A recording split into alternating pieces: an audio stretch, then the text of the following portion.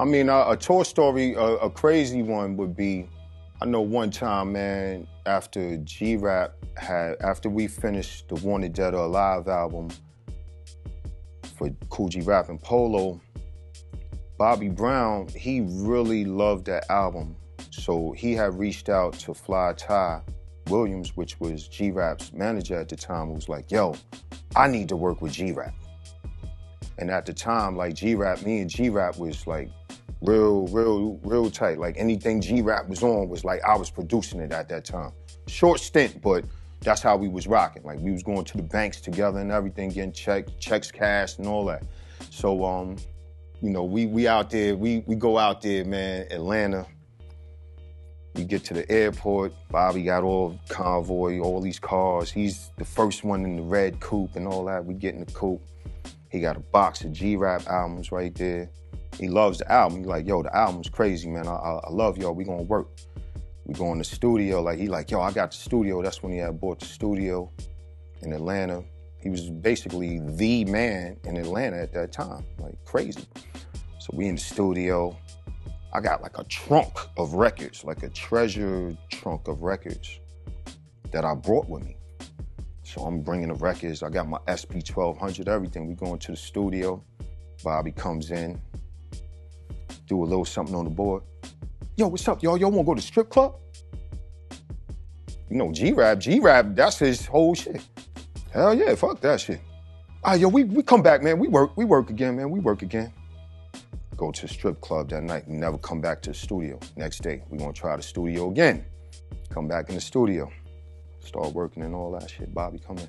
Yo, man, I wanna show y'all this new house that we getting built over here, man. We getting this house built, man. You know, right now, we in the suites and all that, but I wanna show y'all my house that's going. Studio's dead. Again, another day. Next day, yo, and now we coming close to like January 1st or something, like it's getting ready to be New Year's or something. Like he's like, yo, man, I'm throwing a party at the studio.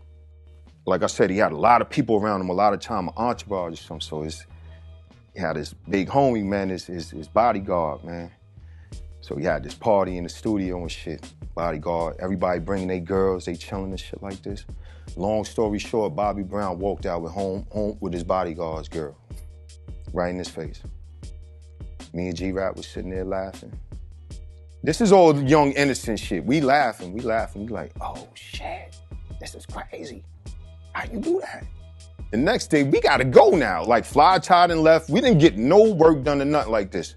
Long story short, we sitting in there. I wound up telling Bobby Brown, I was like, yo, man, you bullshit, man. You bullshit. Straight up, man, you bullshit, man. I came out here, I brought a trunk full of records, man. I bought an SP 1200, man. We ain't get no work done, man. You bullshit, man. He had like a 22 or something. He was walking around with a 22. Bob was kind of stunned a little bit when I said that shit, cause you know, the whole time we was, you know, everybody getting stimulated or whatever and shit. So it wasn't no, you know, like no real focus on nothing and shit. But it was just like, yo, you know, and he kind of was a little stunned cause it was like, he was, I think maybe sort of walking around with a lot of yes men.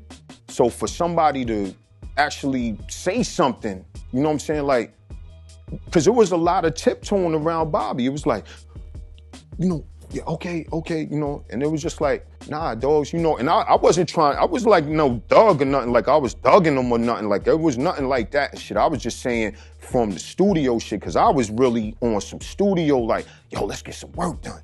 So that's the angle I was coming from. I was like, yo, man, you bullshit.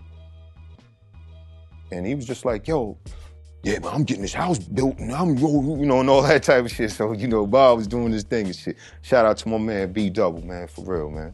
And then when Front Door came out, because that was right before Main Source was coming out.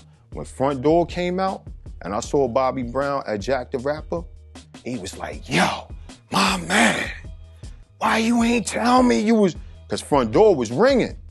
He was, why you ain't tell me, man? Yo, that Front Door shit going crazy right now, man. Damn, why you?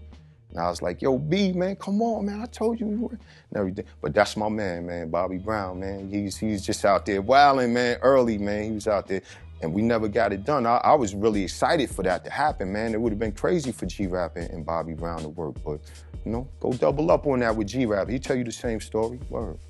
Crazy shit.